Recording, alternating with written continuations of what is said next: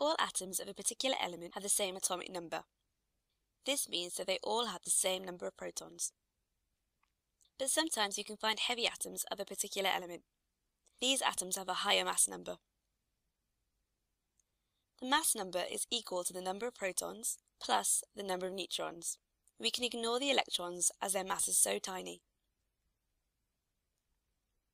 If the number of protons always stays the same in a particular element, and we are ignoring the mass of electrons, it must mean the number of neutrons is causing the difference in mass. Atoms of the same element with a different mass number are known as isotopes.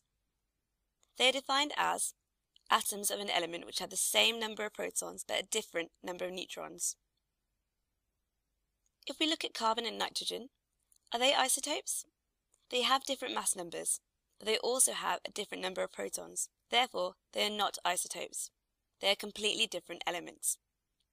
Different isotopes of elements do not have separate positions on the periodic table. They occupy the same spot because they have the same number of protons. What about carbon-12 and carbon-14? Both carbon-12 and carbon-14 have the same atomic number, which means they have the same number of protons, but they have different masses. Carbon-12 has a mass of 12 and 6 protons. Remember, mass number equals protons plus neutrons.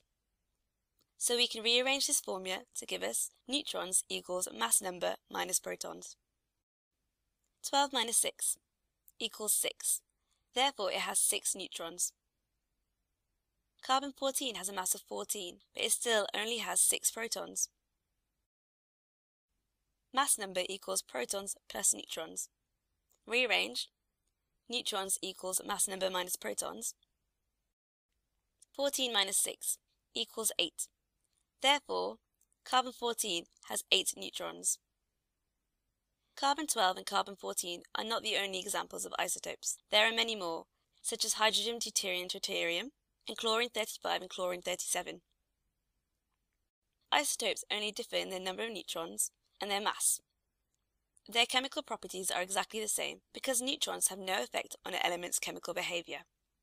This is controlled by electrons, which we will discuss in another video.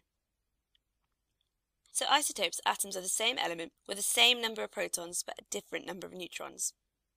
They have different masses, but their chemical properties are exactly the same.